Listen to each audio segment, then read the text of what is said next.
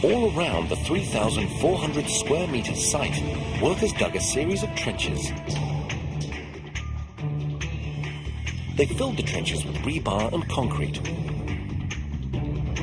The walls kept the water out, making it safer to dig within. But there was still a problem. North Shore workers were using China's only deep trench digger.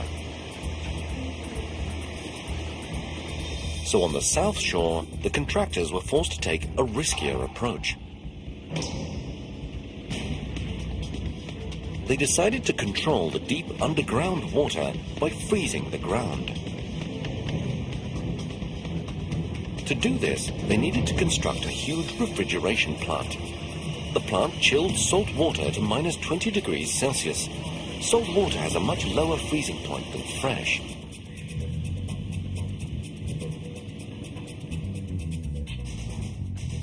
Pipes circulated the water more than 30 meters down, all around the site. This system worked like the coils in a giant freezer. The ultra-cold water froze the soil into a meter-thick wall, and these walls of icy dirt kept the water out.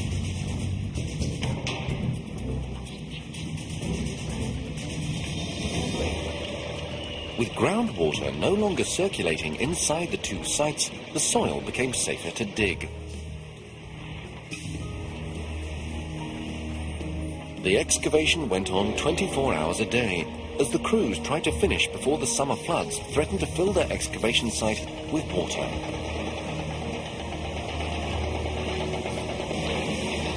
These enormous pits would descend at least 30 meters, but every 4 meters, workers needed to stop to pour concrete braces. The deeper the workers went, the more dangerous the job became. Groundwater was constantly pushing the walls towards collapse, and the deeper the hole, the stronger the pressure.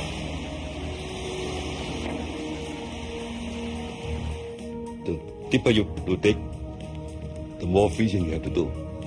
And when it gets very deep, then actually water can come from the bottom, and it can come very, very quick. 6 months after digging began, the two anchorages plunged at least 9 stories.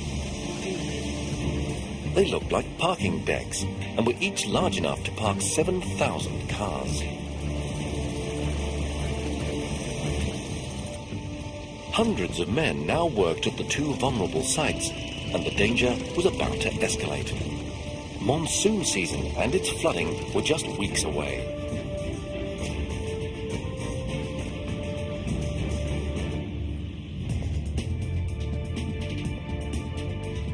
Building China's longest suspension bridge required constructing 2 of the country's biggest anchor blocks.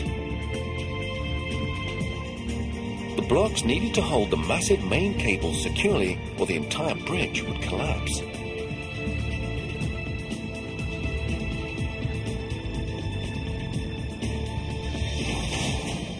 So far, workers had excavated 280,000 cubic meters of dirt. But engineers now decided it was too risky to continue. They ordered the crews to the next stage of construction. Workers filled both anchorages with ballast, 310,000 cubic meters of concrete and sand. The Rinyang's engineers had won their first race against the tumultuous Yangtze and escaped disaster.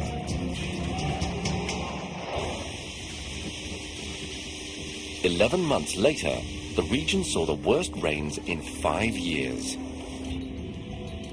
But by the time the flood did hit, workers had moved on to building the above-ground part of the anchor blocks, where the cables would attach.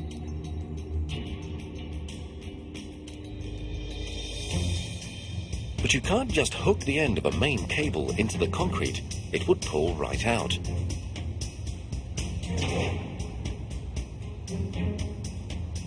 So as each cable entered the anchor block, it fanned into 184 bundles.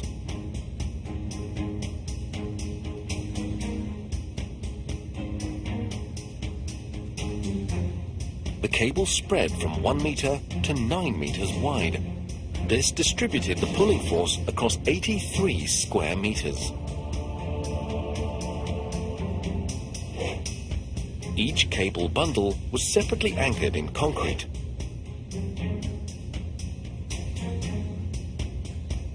It was a forest of steel strands, and it was all extremely vulnerable to rust. To protect it, the anchor block was sealed airtight.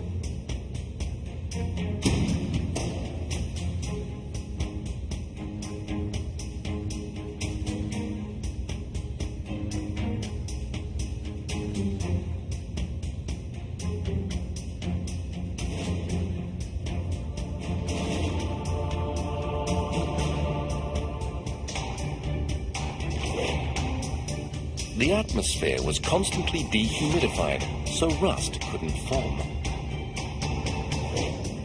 From the anchor blocks, the cables climbed to the top of the bridge towers and across the river.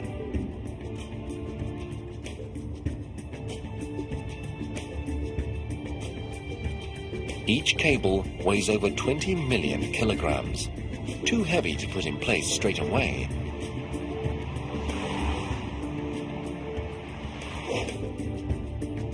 The builders would have to string them one strand at a time. First, they took a guide cable across the river by boat. To do this, they needed to block all ship traffic.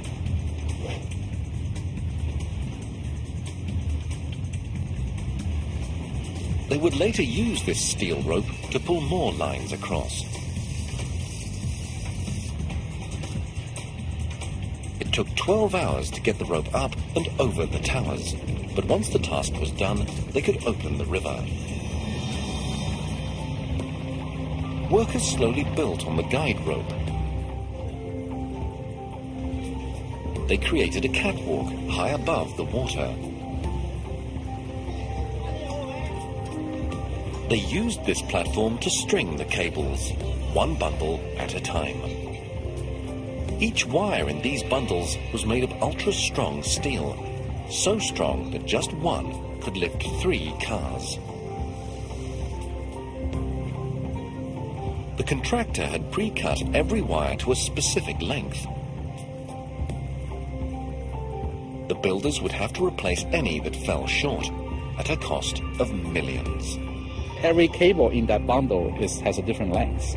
We have a lot of faith in the computation we do today to predict the length, but of course there's always the risk of we made a mistake. 24 hours a day, workers continued to install the Rinyang's main cables. Many of these men had migrated from mountain regions because of the $200 a month they could earn here. They needed to be in excellent physical shape and have nerves as strong as the cables they were stringing. It took 7 months to string all 368 bundles. Workers compressed the bundles into 2 giant cables. The 47,000 steel wires they contained, strung end to end, would circle the earth 3 times. Workers wrapped each bundle with an interlocking steel band, then painted it to keep out moisture. The finished cables were almost a meter thick and 2.5 kilometers long. They were the bridge's most expensive parts, and perhaps the most important. Whole weight of the whole bridge is hanging on those main cables. Because of the length of those suspension bridges, that could be a very large force. The cable's greatest enemy will always be the moisture that causes rust. To protect them, the builders installed dehumidifiers to pump dry air into their housing. Few bridges have this state-of-the-art system. It should keep the cables corrosion-free for at least 120 years. China is building 40,000 kilometers of roads and bridges every year. This nation now consumes 1/3 of the steel produced on Earth. and it uses half the world's concrete.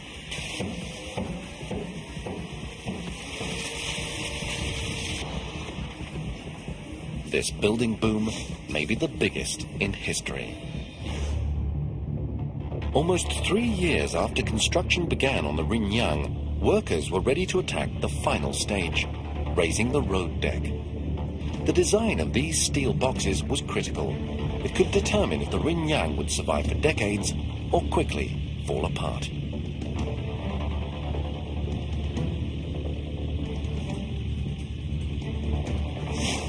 This happened to one suspension bridge in the United States. In July 1940, the Tacoma Narrows Bridge in Washington State opened to traffic. At the time, it was the world's third longest suspension bridge. Right from the beginning, it had a problem. Light wind would set it in motion. It quickly earned the name Galloping Gertie. 4 months later, a gale of just 67 kilometers an hour made the bridge twist and undulate. The motion fed on itself, amplifying to a catastrophic condition called flutter. After a few hours, the bridge could take no more. The Tacoma Narrows Bridge was doomed because its road span was too flexible. It could still be standing today if designers had stiffened the span with a truss, like the one below the world's longest suspension bridge, the Akashi Kikyo in Japan.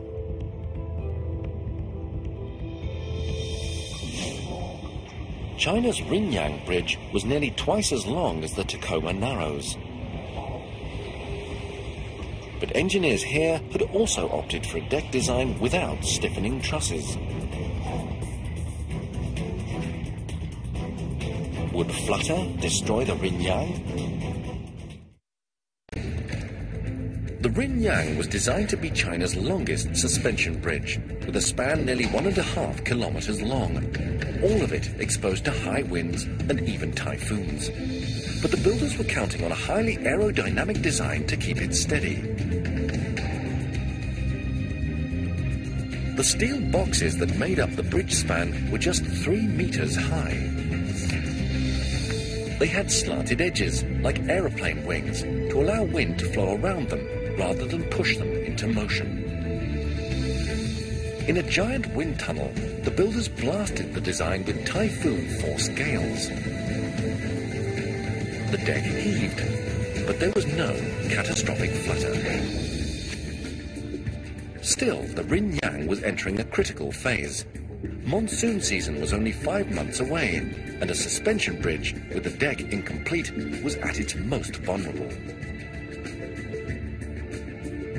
You've got a bunch of girder segments that are almost dangling from the cable, and if the wind starts to blow too hard, then they'll start banging around and potentially damaging each other. The Rinyang's builders now faced yet another race to the finish. They had special gantries made to speed up the work. The gantries rode the bridge cables and hoisted each road section into place.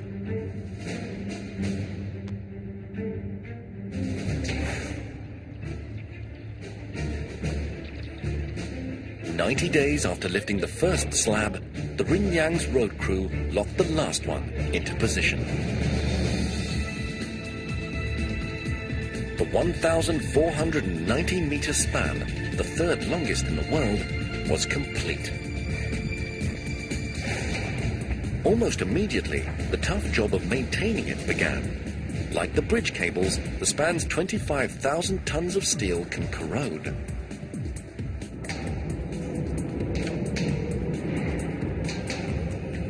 But the designers made it easy to inspect. A tiny electric car inside lets workers travel the entire length in about 18 minutes.